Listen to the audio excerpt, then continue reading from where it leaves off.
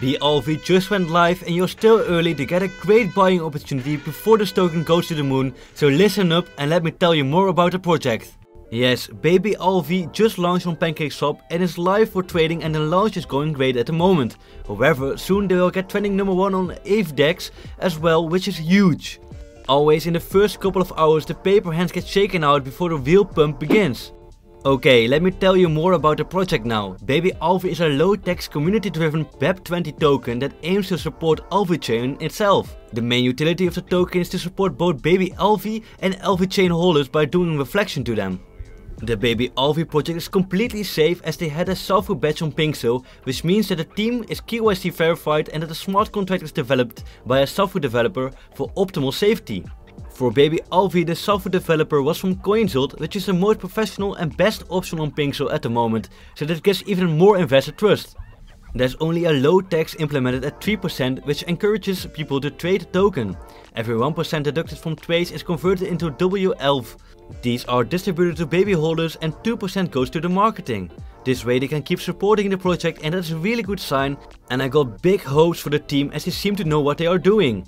Here you can see the Pinkso fair launch page of Baby Alvey, and they are raised a whopping 369 BNB, which is incredible. This has put them number 3 on the leaderboards of week 49, and you can call that a success for sure. But yes, they are just listed and now the real moon journey starts. Let's go! Now onto the tokenomics of the project. As you see that 11.5% will be burned immediately, and the other tokenomics seem to be normal, so I can't really tell much about that. With SAFU also, all tokens available for the owners are locked, so you don't have to worry that they will dump them immediately at launch.